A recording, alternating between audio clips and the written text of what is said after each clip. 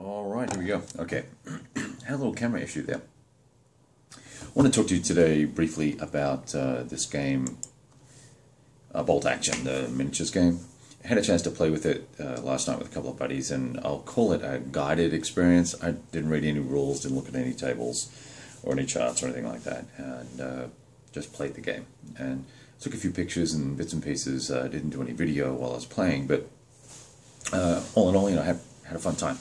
And afterwards, we went and had a few beers, and we were talking about how the game mechanics work and why I was reluctant to get more involved with either that or Saga or the Sergeant's miniatures series, sort of pseudo miniatures board game series. And I've posted some pictures. I'm going to put hopefully my little talking head in the corner, and the pictures will pop up as we go along. And the guy who painted the minis did quite a good job, and they all look pretty awesome. And you can see some of the images there of the Vickers machine gun crews and mortars and things like that, and the British and the Australian forces, and then some setup stuff. And so, with most minis games, you have a points system to pick your armies, and this was just a real quick 6-turn meeting engagement where we both had an equivalent amount of points, and you kind of rush to the middle and shoot stuff, right? So there wasn't a lot of opportunity to explore or understand how for instance, how tactically how the 4Fs might come, the finding, fixing, flanking and finishing type of thing would come to play in a game like that. And what I did get a feel for, though, is the actions that you can take, the distances you can move, how terrain affects both movement and fire, and then how the fire mechanics work and how artillery works. We didn't use any smoke or other special rules or vehicles or anything like that. It was just each side, I think each side had 3 10-man teams. So I would call that either a reinforced squad or 2 4-man fire teams, or whatever the case may be, kind of clumped together. And so I was running the Aussies, and I had 10 troops, a leader, 2 Vickers guns, and which are 3-man teams. And that broke into 3 fire groups. The 2 machine gun groups were 1 each, and then the fire group of 11 guys, or 10 guys, whatever it ended up being, 10 guys plus a leader, I think. And the interesting thing about this game is when you shoot, it's not like a lot of the other minis games where I roll a bunch of dice and then you counter back with a bunch of dice. So there's a lot less die rolling. So you roll a hit, and however many, 3s, 4s, 5s, or 6s, or 4, 5s, and 6s, or 5s and 6s you get based on the terrain and the range, and all the rest of it is how many hits you get. And then you roll to see how many dudes you kill, so you grab your dice again and roll again. So you're still doing the 2 rolls, just that one guy does both rolls. And then there's this selection process of who gets killed. And we made a mistake when we were playing early in the game. But basically what happens is when you roll a 6 on the kills, then you have a chance to roll again. And if you roll a 6 again, then you get to select the individual that dies, so the leader or the sniper or the machine gunner or whatever the case may be. So the very first couple of turns, we saw a significant number of leaders and things get knocked off because we're cherry picking guys because we played the rule wrong. But anyway, that aside, this is not something that I would play again based on that type of scenario.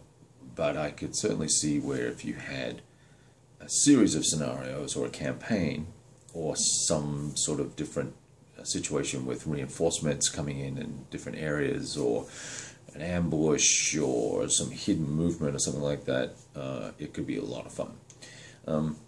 The thing that I struggle with minis is that you talk to the guys. It was actually one of the sales guys or the reps for the Bolt Action system was there. He was asking us what we think about it, and we're going to buy some and all that sort of stuff. And I was like, man, not so much.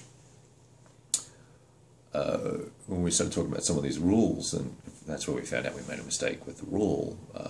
But but then he plays part of it completely differently. And oh, by the way, there's a secondary rulebook coming out that's an update and a refresh and fixes all these things that are wrong. And that's kind of like, man, you know, you're going to go spend all this money, paint all these minis, do all this work, and then you've got to go buy another book to get it right, to play it right, or to play the way it's supposed to be played, or the way they thought it should be played, because version 1 was kind of wrong.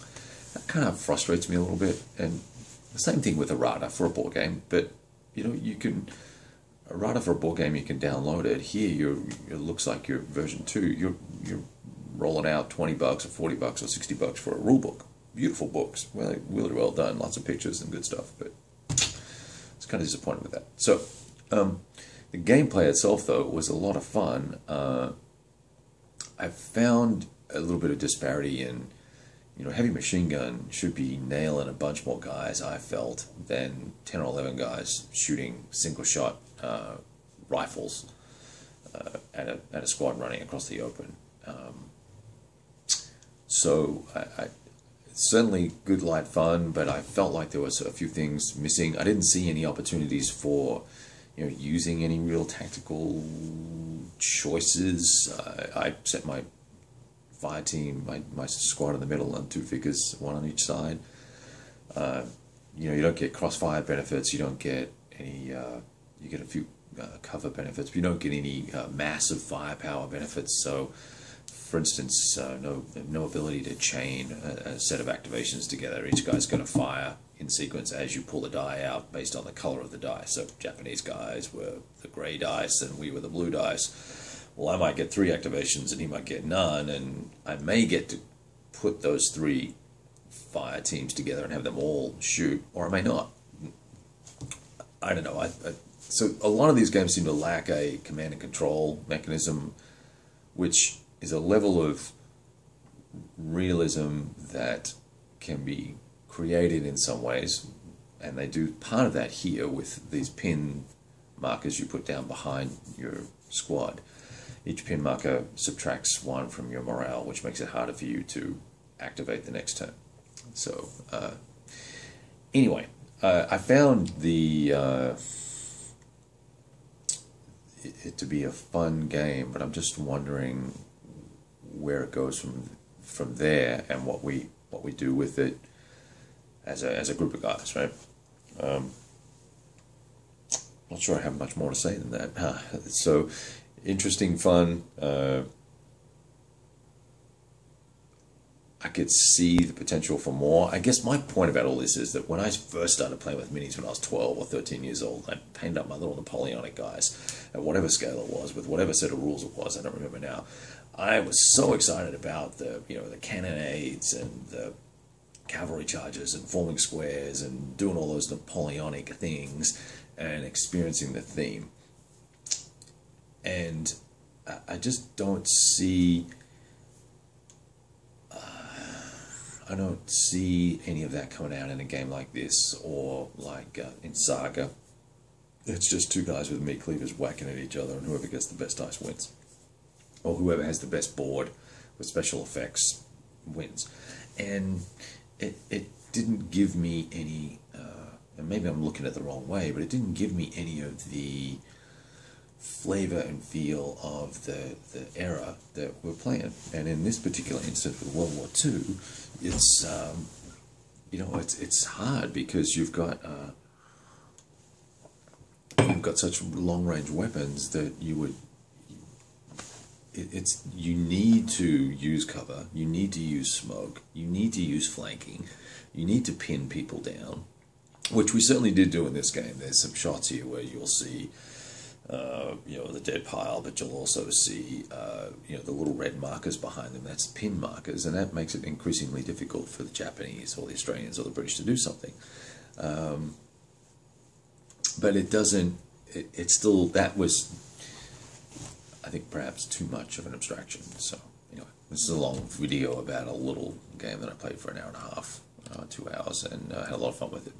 But I need it to be more substantive of an experience to make the dollar investment and the time investment, particularly for the painting, or the additional dollars to have someone paint it for me. So I think it's a game that I like, but it's not a game that I got so enthused about after one play that I'm going to rush out and spend $300-400 on all the gear, or $200 on all the gear, whatever it may be. So we'll see. Hopefully we'll get to play it a couple more times, and we'll get a feel for the more of the advanced rules that are available and the different situations you can get into and scenarios, and we'll kind of take it from there. Alright guys, I'll catch up with you. I've got a couple other videos I'm going to be talking about, a couple other topics I'm going to talk about in the next little bit, so talk to you soon.